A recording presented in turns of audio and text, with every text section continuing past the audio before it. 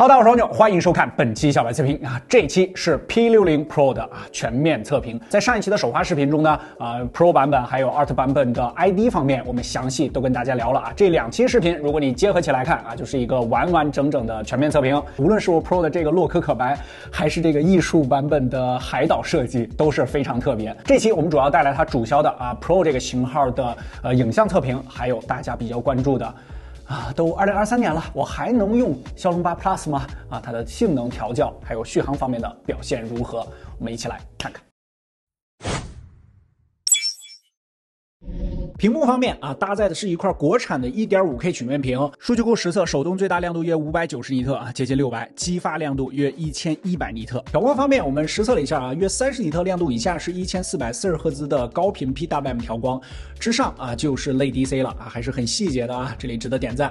这次华为宣称的棱镜显示，在这段时间我们的使用中这表现这块屏幕还是相当不错的。极限一点我们对比一下，拿刚刚发布的有点亮瞎眼的 Find X6 Pro 参考播放 HDR 偏圆，大家注意看这个月亮的表面，可能拍的不是特别明显，但确实绿场要亮一些细节要更加丰富但是到了暗处就没什么太大差距了。这块国产屏确实已经是很优秀了，但也得承认这个距离三星顶级16还有一定差距。国产屏咱们再接再厉。影像方面Mate 50 Pro 用一颗766充分体现了华为的计算实力Xmajor 确实有点东西。这台 P60 的配置我们直接打出来同样你如果和这个价位段的其他大旗舰相比的话没啥优势，甚至是劣势。它的主摄呢采用的是定制的 LYB 的 MX888这个名字听着挺吉利，但是我一看到这几个数字，内心不禁一热。长焦呢是 OA64B， 也是 LYB3.5 倍的潜望，拥有潜望中目前最大的 f2.1 光圈华为宣称它是拥有手机上目前最大的进光量，实拍都起。这次华为在相机界面依旧保留了大光圈选项主摄 f1.4 到 f4 4档可调。如果你想用完完整整的10档需要到专业模式手动开启。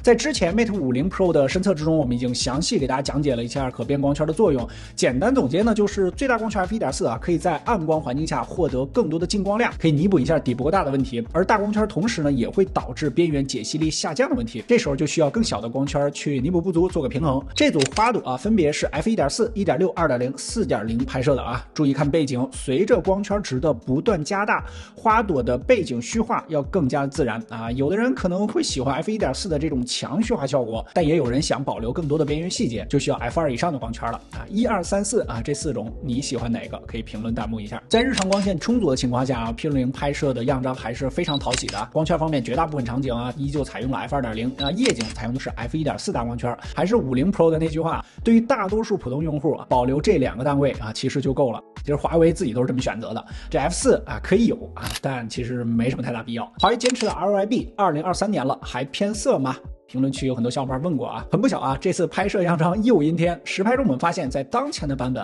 偏色问题依旧存在，只不过不是之前的偏红或者偏黄了，这次感觉有点矫枉过正画面的观感反而更加偏冷。比如这组石头华为直接把偏黄的石头给拍成了这种冷灰色，阴天这种灰白的天空给拍成了冷青，云层的层次感也没有那么出色。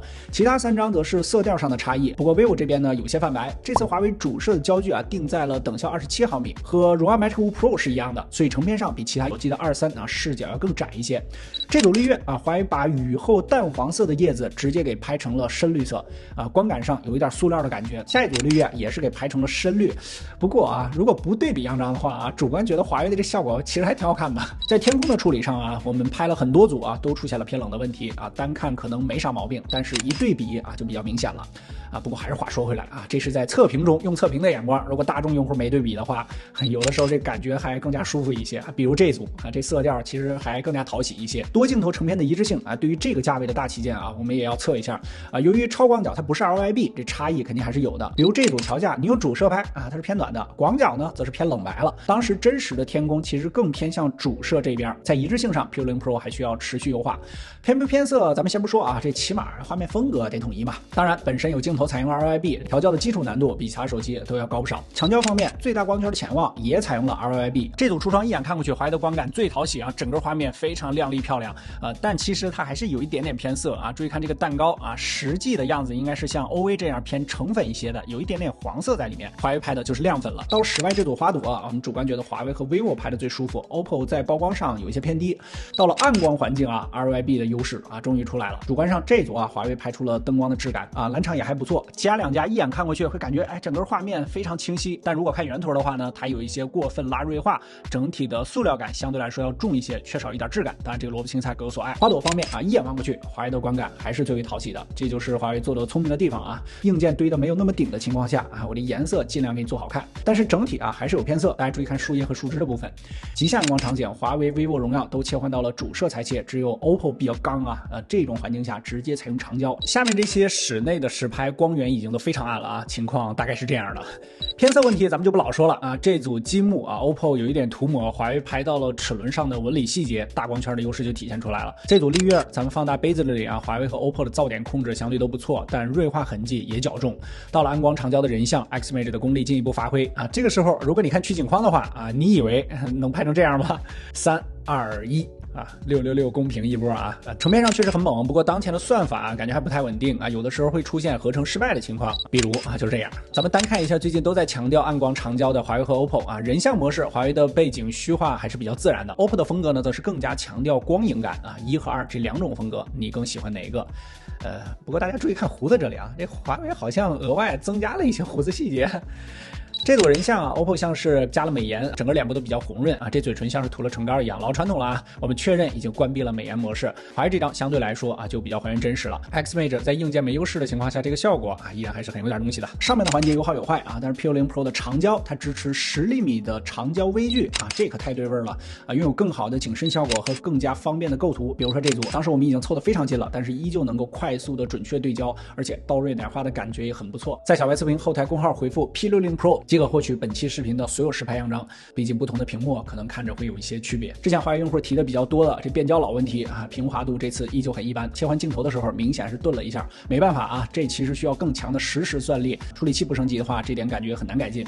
其他软件体验方面，拍照的时候上滑各种调节选项 ，Ximage 华为特有的影像标签，各种风格我们也都试了一下，有原色、鲜艳和明快3种。如果你之前喜欢华为的徕卡啊，这个鲜艳其实感觉跟之前都很像，对比度拉的都非常高1、2、3对应3种不同的模式啊，你喜欢哪种风格可以打在公屏上。这次华为肯定还是有 Ximage 的水印啊，就是最近大家伙的这个水印啊，好像都差不太多啊，都很相似，你可以看一看喜欢哪个品牌的。视频录制方面啊，当前版本最高支持 4K 60帧规格啊，但是开启 HDR 的高动态范围录制时啊，最高是 4K 30帧。4K 60帧的状态下啊，我们拉上了之前表现还可以的 X90 Pro 加，在色彩上啊，其实表现还 OK 啊，偏色问题不算大啊，主要呢是防抖啊。注意看这段拍摄小伙伴呢根本没有跑啊，只是走路状态啊。当前版本的画面已经出现了比较明显的抖动，我们测试版本的 P60 Pro 呢是没有其他防抖选项的这点希望后期加紧优化一下。简单总结啊，影像是每代的重点，这次换上了全新的 CMOS， 在大部分场景下 RYB 确实有好处，但是带来的偏色问题依旧存在。长焦方面大底配上大光圈啊，当前版本的夜景表现还是可圈可点的，但我们觉得体验最优良最值得点赞的是它的长焦微距，这体验真的非常好。不过方方面面综合来说啊，当前版本成片还不算稳定。其实在开测之前呢，也是我们意料之中的，因为 RYB 排列的全新 CMOS 毕竟不是 Mate 50 Pro 上那个成熟的766了，它需要大量的调教，估计后面华为会有不少更新啊，继续改善它的影像。如果后期成熟，它的上限应该是比 Mate 50 Pro 要高的。影像受限硬件啊，可能有些地方确实没办法，但是发布会上提到的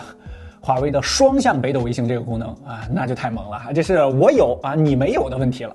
来看一下前方小伙伴的报道。先看发送，和之前一样，点击新建信息，点击信息，选择联系人，点击发送按钮，就可以寻找卫星发送了。这时我们拿到接收的手机，就可以看到收到这样一条北斗消息。如果你是华为手机，收到的是这种卡片形式的，我们可以直接点击回复消息，就可以跳转到界面了。如果你是其他品牌的手机，会收到这样一条链接，需要点击链接回复消息。好，点击发送，这里需要一个验证过程，验证你是本人。好，点击立即发送，提示发送完成。这时我们需要拿到刚刚发送北斗卫星消息的手机，去点击接收信息，就可以接收到刚刚的消息了。好，寻找微信中。好，提示接收成功。好，我们会发现已经收到刚刚那台手机通过网络发送过来的一条消息。性能方面，全系搭载骁龙8 Plus 4G 啊，这里要提醒一下啊 ，P60 标准版是 3.0G 赫兹的，而 P60 Pro 主频为 3.2G 赫兹。当时在 Mate 50那期我们说迅龙还带优化啊，时隔大半年啊，这个 P60 Pro 怎么样呢？首先就是大家最关心的 8G 内存啊，这个大旗舰够用吗？和 12G 的区别大不大？毕竟你在 P60 Pro 上要上 12G 得加1000块呢啊，所以这次我们非常贴心啊，2个版本都给你测了。数据库凯用软件综合调校的20款应用2轮打开，8G 版平均用时170秒。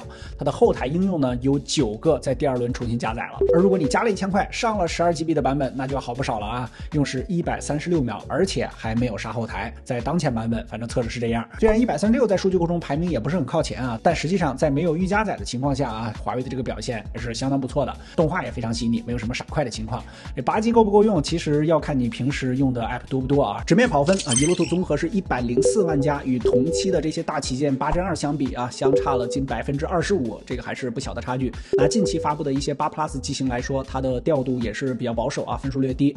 CPU 方面 ，Geekbench 6的单核是1765啊，多核4479啊，属于8 Plus 正常水平。GPU 方面啊 ，Sunnymark 11059啊，与8Gen2相差了约27%。落地游戏实测啊，首先是中负载的王者高清120啊，帧率自然是一条直线啊，平均帧率119.2啊，波动仅有0.3啊。重点看一下功耗和温度啊，半小时平均功耗啊3.6瓦，最高温度41.7摄氏度。单个功耗的话啊，比绿厂呢还低了0.4瓦，比其他2台8 Plus 也低了0.3瓦。结合游戏体验来说，华为在低负载的优化上面表现还是很不错的，即使面对8Gen2的机型也没有拉开什么差距啊。重负载啊，小白测评数据库 3.0 模型的半小时原神，平均帧率57.8帧，波动12，平均功耗5瓦，最高温度46.4摄氏度啊，过了45。我们从帧率曲线来看啊，虽然在22分钟因为发热出现了降频锁帧，但并没有出现什么太大的波动啊。温度下降之后呢，它又上去了，当然热的时候它还会再下来啊。这游戏的体验还算是流畅，并没有出现我们之前测50 Pro 的时候这帧率过山车啊。帧率没那么顶也是有好处的啊，就是半小时游戏它的平均功耗只有5瓦，我们可以稍稍期待一下它的续航啊。不过我们也发现啊，华为在跑动的过程中，周围的环境建筑分辨率会有所降低啊。注意看这个墙面啊，人物一跑动的时候细节就会变得模糊，停止跑动之后，哎，它又逐渐恢复了啊，就是动态降分辨率啊。为了提升帧率也是没办法了。游戏功耗低，续航咱们来揭秘啊，4815毫安时的这块电池，小白测评数据库3小时轻度续航测试胜于58%，在数据库中排名不算靠前。5小时重度续航测试胜于9%，极限续航测试这台机器总共坚持了5小时52分钟啊，很接近6小时了啊。满分10分的话，这个续航表现你可以给几分呢？充电实测啊，88瓦的快充，5分钟充入22%，前台100%。P60 Pro 用时38分钟，完全充满，总共耗时45分钟。性能总结，实话说啊，比我们开测之前的预期要好一些。虽然在纸面上啊不够好看，但毕竟8 Plus 的底子摆在那儿嘛，你想要比肩8Gen2，这可是有代差的啊。因为众所周知的原因，每次发布会华为对于处理器都是一笔带过啊。有小伙伴担心8 Plus 相比于8Gen2在当下啊差多少，够不够用？在之前的处理器单体测评中呢，我们详细对比了这2个 SoC 的能效。8Gen2的 CPU 部分啊，整体能效相比于8 Plus 提升了约15%。GPU 方面啊，这领先的就非常多了啊，它的峰值能效领先8 Plus 约44%。在大型游戏高负载场景中，8Gen2的优势还是非常明显的啊，帧率更加稳定。不过如果你没有这种重度场景啊，比如中负载的王者，这2款处理器的体验其实没什么太明显的差距。总的来说 ，P60 Pro 在日常使用中啊是完全够用的啊，就看你认不认可它这个价格了。目前只要是华为手机啊，其实你就躲不开讨论4G、5G 的问题。这都2023年了，我还能买4G 手机吗？关注华为的很多小伙伴应该都有这个疑问。在半年前的 Mate 50 Pro 的测评中呢，我们就已经详细展开了它的网络问题啊。一句话总结就是，如果你经常用数据网络啊，还时常有大流量下载的场景，那么5G 对于4G 的优势还是非常明显的。再加上这是一台大旗舰机嘛，怎么着这大多数人也会用个2-3年吧。随着时间的推移啊，这个方面的问题会更加明显。OK 啊，首发体验加上本期 P60 Pro 的各个环节都给大家摆在这儿了，因为你懂的原因，老生常谈啊，值不值得买？其实我觉得这个问题很简单，如果你提出这个疑问了，那多半这台机器就不太适合你。因为如果是忠实用户啊，不会提出这个疑问。如果你是华为的生态用户，对5G没有什么硬性要求啊，这确实是你能买到的华为的最新款大旗舰了啊，应该说是这台啊。但如果你对什么生态啊、华为的品牌啊、什么鸿蒙系统啊都无感啊，周边的设备呢也几乎都没有，就是一个普通大众用户，预算比较多，想买一个旗舰机。啊，咱们中肯讲，2023年了，8G 6988，选择一个处理器有代差的4G 手机。这谁听了都说哇，这也太割韭菜了啊！决策压力确实太大了。但是最后的最后啊，作为一个基友啊，一个行业观察者，我们无论怎么样还是想说，在砍了那么多的产品线之后，华为依旧能够坚持更新自己的旗舰，依旧能发布一些领先行业的技术就比如说北斗卫星，人家还自己叠了一代啊，双向，这份坚持着实令人钦佩。真的不是谁都有这个勇气的希望它能持续保持这份韧性。OK， 本期视频的所有实测数据我们都已经在第一时间更新到了小白测评数据库小程序，你可以随时随地免费查看。如果觉得这期片子对你产生了一点点帮助最近真的是不知道头发是什么了掉了6321根头发，希望本期点赞能够过3万，特别感谢。更多的精彩，大家全网搜索关注小白测评，播个人体验。我们下期视频再见，拜拜。